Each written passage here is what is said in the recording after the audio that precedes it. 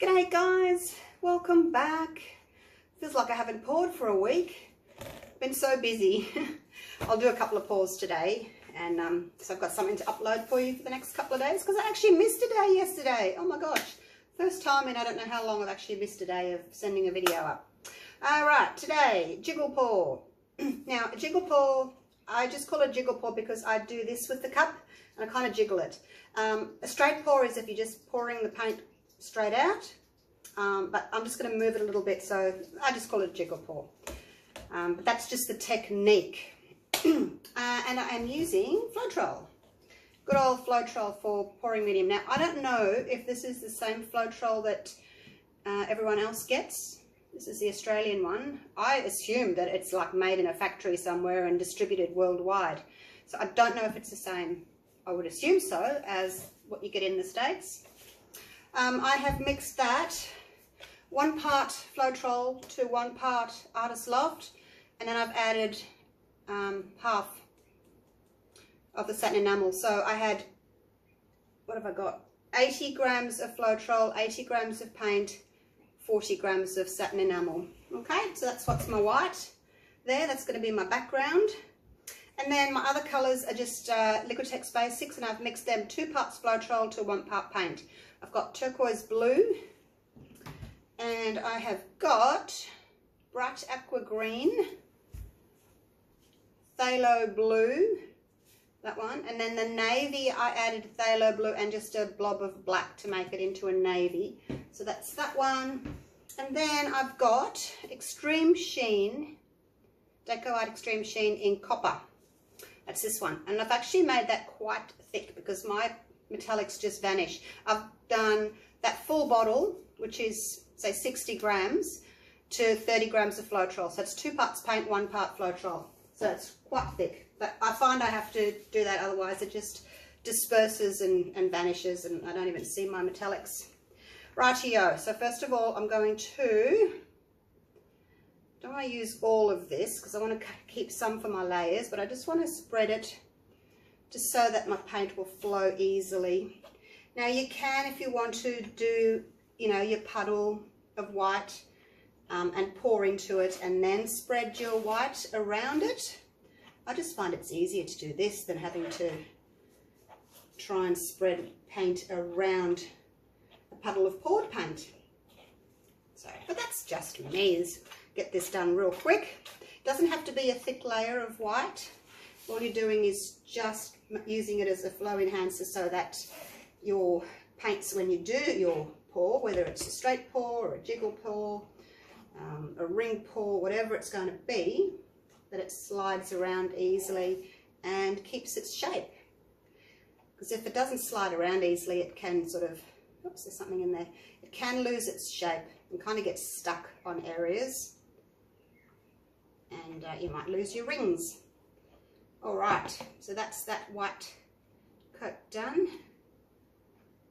And now I'm just going to pour, well actually I won't pour the puddle yet because I want to use some of that white. Let's just move that there. This is a, oh, what is it? It says 540 mils on the bottom, so I think it holds about 2 cups worth. Now for this pour I don't want to use a lot of white. I don't want the white center like I normally would do. Say if I'm doing something like that, where I have the white center, not doing that. I'm hoping to get like more of a aqua turquoise center, and I'm not using gold as I normally do, I'm using copper. So just changing it up a little bit. All right, so I'm going to put some turquoise in first.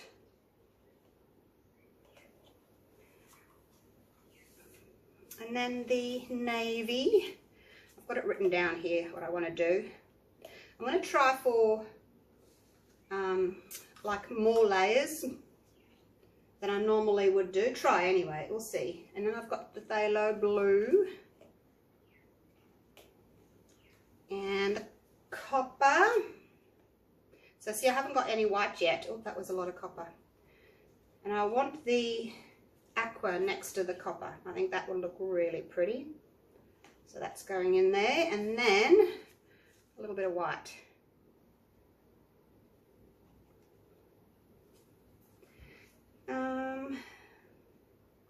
So that's all the colours.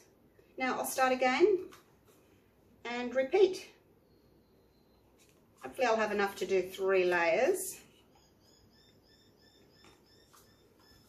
I have got a little bit more of the navy and the blue because I want that on the outside. I'm only going to do 2 layers of white and 2 layers of copper, and then on the outside I don't want to have any like you know, clouds or pebbles or anything like that. I'm trying just to have the outside blurred colours and then all those feature things happening in the centre. So I'm not going to put them on the outside. Okay, so that's my 2 layers of copper in there. So that copper can go and sit over there in the naughty corner. And then I've got the white. So that's all the white I'm using. The rest of the white I'll use for my puddle. And then the rest, I've got about half a cup. So the rest of the cup's just going to be other colours. I don't want to have, as I said, I don't want to have all those feature things popping up on the edges. So I'll just use up the rest of these colours.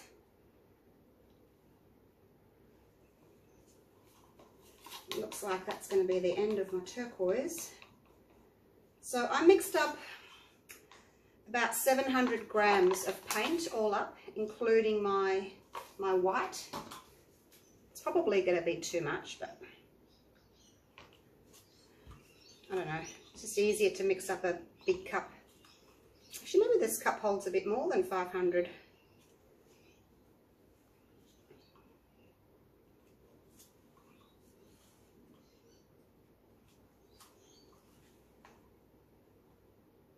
I'll use all that green up now, beautiful aqua green.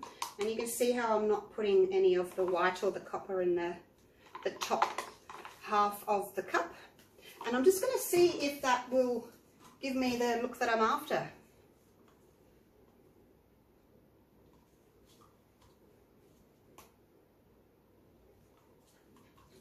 Okay, let's finish with navy.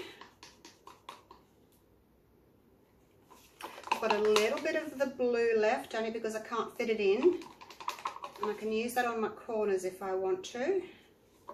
So I'm hoping that all these bluey colours will, you know, spread out to the outside. So I've got a little bit of the blue left, I'll leave it there.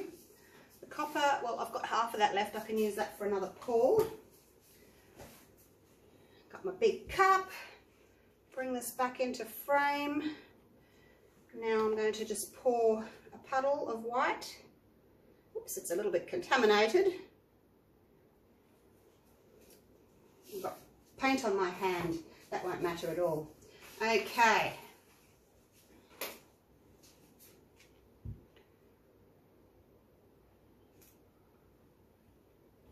All right, now, as I said, I'm just going to do a jiggle pour, and I'm going to see if I can go a little bit slower. I'll come around this way so that you can see more easily what's coming out of the cup. So I'll probably get a bit of a blob first because it's so full. I'll support it under here. And off we go. See how I'm just jiggling the cup up and down, and that's what gives me those fingerlings.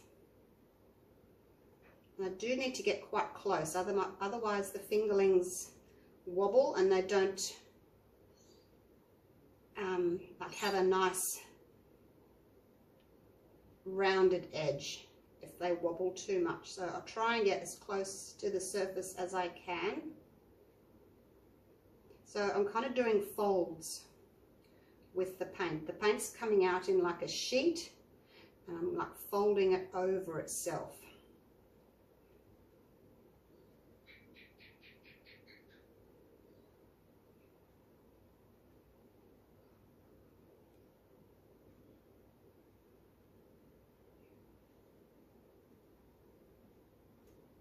And then as the paint empties out of the cup, you need to slow down a little bit so that you can still get your beautiful ribbon shape and your fingerlings. Now I just call them fingerlings because they look like little stumpy fingers. If you did a straight pour without jiggling like this, you're more likely to get like wings with points, but I like these little stumpy finger looks, the fingerlings, so that's why I do the jiggles, because I like that look. And then you have to try and very carefully catch the end without sticking your finger in the painting. Oh, wow, look at that. My gosh, that copper. I used such a little bit of it and it still took over, didn't it? But I don't have any around the outside. I may still have too much in there because when I poured it in, it just, you know, I had a big blob all at once. So I may have to reduce that amount that I actually put in the 2 layers. But we'll see how it goes. Give it a quick torch, popping bubbles. Got some pebbles happening here, the white pebbles. When I do the gold, I tend to get some gold pebbles. I'm not sure if the copper works the same way.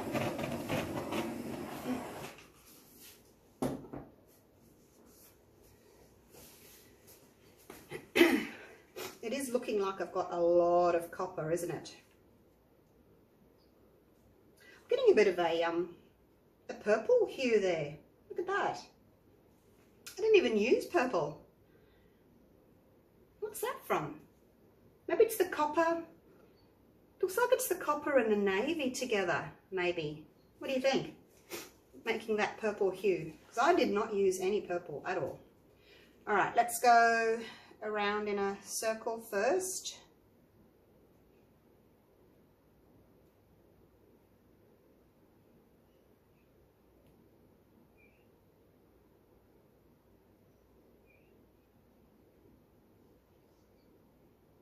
So just go slow, you don't want to lose your pattern.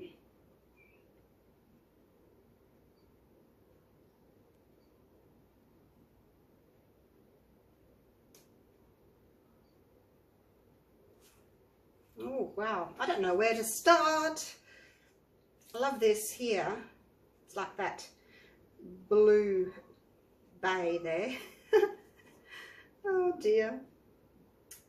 So it's always these 2 sides that you end up liking the most, where the colours sort of meet in the middle. And these are a lot of, you know, metallic, so I tend to sort of take those off first. So let's go off to this corner.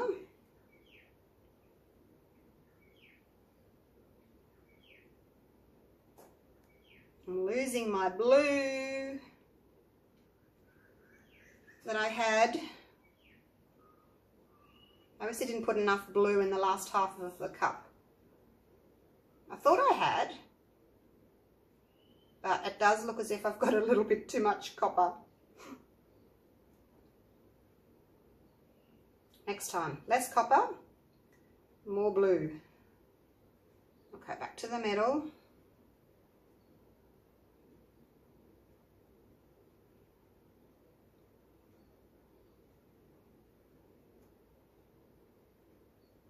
Go off to this corner down here next, and I'm going to try and keep as much of that blue as I can.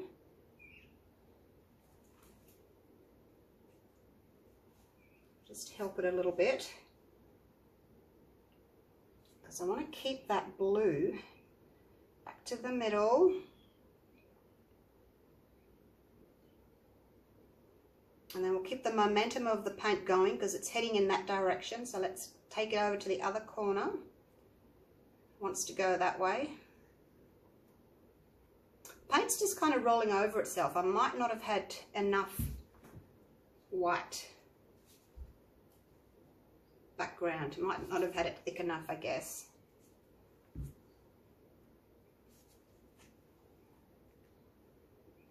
Because it is rolling over itself.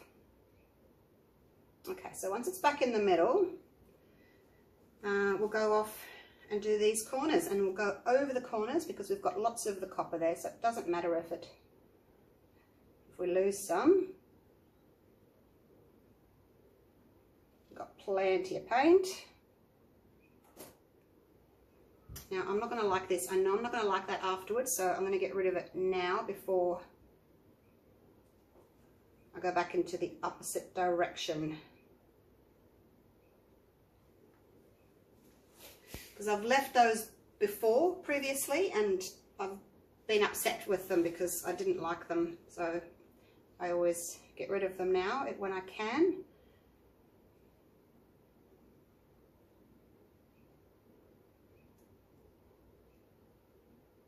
Off to the other corner, over we go. Oh, look at that copper shining. Oh, when I pick it up and put it towards the window there, it really shines. All right, now I just need to look at the composition. Wipe my hands.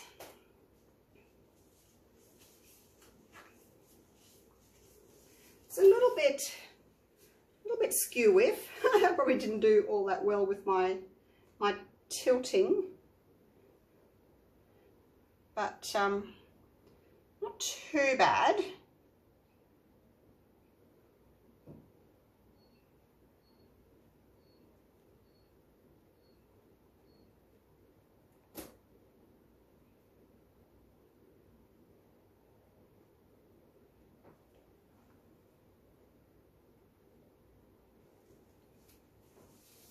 Okay, I'll leave it like that for a minute and have a look at it, give it a torch. I definitely do have too much copper though, look at that. Let's give it a torching, popping bubbles.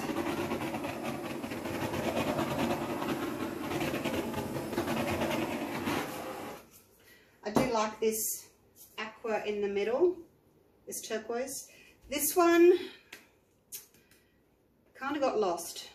I can see a little bit of it, but certainly not as much as I would have liked to. I did want it to be a little bit more prominent than that. I'm just going to fix up my sides because I haven't gone over the sides just in that little area there and that corner. And I need some more blue for this corner. So not bad for a first attempt. But yeah, so next time I want to see if I can get this one to show up a little bit more. Maybe it needs to go in first. But I do like that turquoise against the copper. So I'm not sure. Maybe I need to make it thicker. Looks like it's an opaque colour. So I don't know why it's kind of all vanished. But that's okay, I'll have another go at these colours, as I do. Fill that little bit in there. Whoops, I need some darker paint, darker colour for there. Let's grab that nice big amount. Use a nice big amount, let it flow down on its own. So it can make its own little pretty pattern down the side. Gee, I've missed a lot of corners, haven't I? I thought I was tilting well, but I missed quite a lot of areas.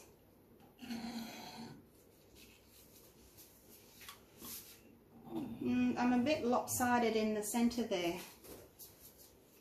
This kind of should move around, but I'm not going to move it now. I obviously didn't tilt exactly right. But then, hey, I mean, I've said to you guys before, you don't have to have things matchy-matchy. Hey, things in nature aren't matchy-matchy. I'm just wondering if I need to get some of that copper off. See, I like this area here better, where I can see the aqua through the copper. That's quite a big block of copper there. But I'm not sure. I might ruin the whole composition if I, I'm just going to leave it because I can see the middle moving. And I do like my fingerlings that I've got there, and I love that turquoise on each side there. Got a little bit of white happening there, a little bit of white happening there, but I haven't got that big block of white in the center like I usually do. So that's what I was trying out today, just to see if I could get it not to have the big block of white and maybe have a different colour for a change. So, yeah, happy with that. I'll take you down for a close-up and you can see what you think. Well, you might like all that copper there. But you can see how the copper has kept its fingerling shape. If I don't have the copper so thick, it just disperses and mixes in with the other colours and it doesn't hold those fingerling shapes. I've tried it, making it thinner, and it just does not work.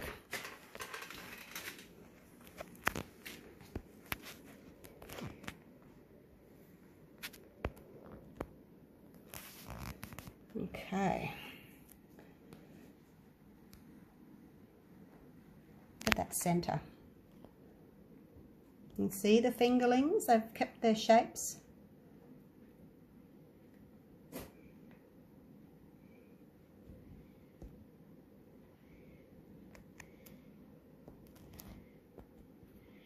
Put it back on autofocus, I think that's better. Hopefully it's focusing as I'm moving.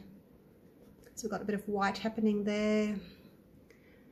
And then on the very edge there, that's, you can see that's where I had the top half of the cup. That's just the, yes, there's a fly again. Hello, there's an Aussie fly. Look at that, bit of nature. I'll get you in a minute, just you wait. Get near my painting. So yeah, on the edges there, as I was saying, that's the area that just had all those blues and turquoises. So that's what I was hoping for, more like that. So next time, reduce the amount of copper. You can see the aqua there in the copper. So it is still really pretty. I was just hoping to have more blue on the outside. Kind of run out of blue, even though I did make lots of blue. Yeah, look at that. That's my favourite little shot just there. Really pretty. Okay, hope you've enjoyed that. Maybe one of them I can do that aqua green in the bottom of the cup instead of this turquoise. Maybe I can do that next time, because I don't want to have two paintings exactly the same, do I? So maybe I can do that. And then have the aqua green in the middle where the turquoise is now. And then maybe I won't lose it that way. So let's try that. I'll do that next time. Okay, thank you for watching. Hope you've enjoyed that. And I'll see you for the next one. Bye for now.